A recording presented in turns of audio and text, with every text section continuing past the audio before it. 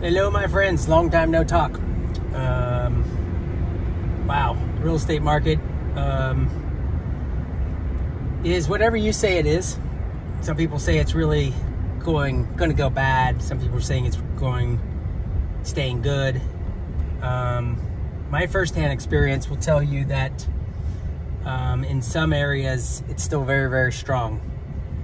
Meaning there's still a lot of people that need houses despite the interest rates. So I have one house I've been working on this week that not selling. Had 5 or 6 showings, still not selling. Got another house this week that 5 offers in 3 days. Sold for way over asking price. That's very difficult. Some people say, oh, you're killing it in real estate. But no, when you have 5 offers, you have a lot of people to call, a lot of checking to do on each offer to make sure you got the right one. And it's not easy calling people back to say, sorry, you don't get it.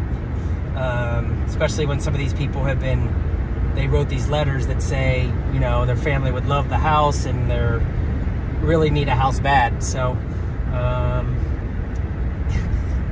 if anybody says real estate's really easy, please come into business with me.